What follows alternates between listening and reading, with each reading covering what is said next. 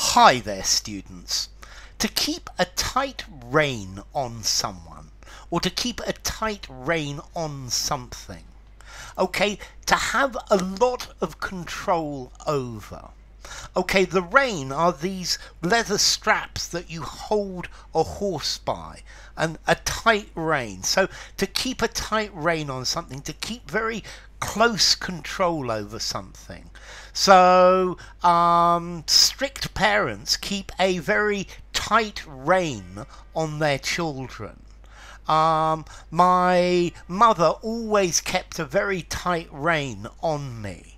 Okay, if you want to balance your budget, you need to keep a very tight rein on your budget. So to maintain strict control over someone, yeah, or to keep tight control over something, not to allow it very much independence, very much autonomy.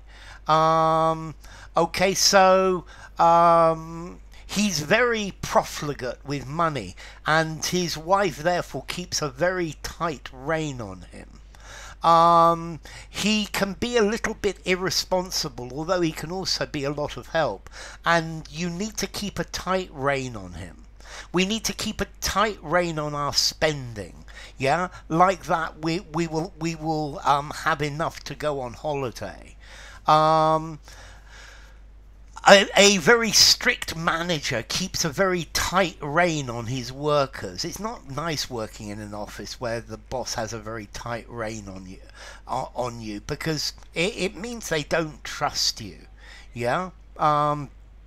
You could keep a tight leash on somebody as well, yeah, but to keep a tight rein on somebody, to keep them controlled, to exercise a lot of control over them, to keep them in check, not to allow them the freedom to do exactly what they want. Yeah, the government is spending too much money. They need to rein in their spending and keep a tight rein on it. Otherwise, there's going to be a huge budget deficit.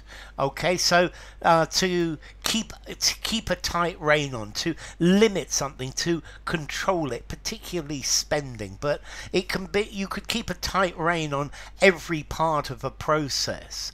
Yeah, people who micromanage want to keep such a tight rein on everything that effectively they do everything.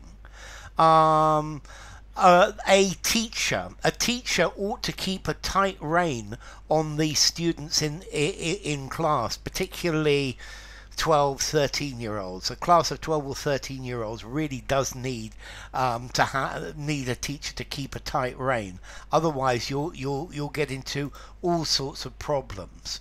Okay, so to control carefully, to limit, yeah, keep a tight rein on spending, keep a tight rein on your expenditure.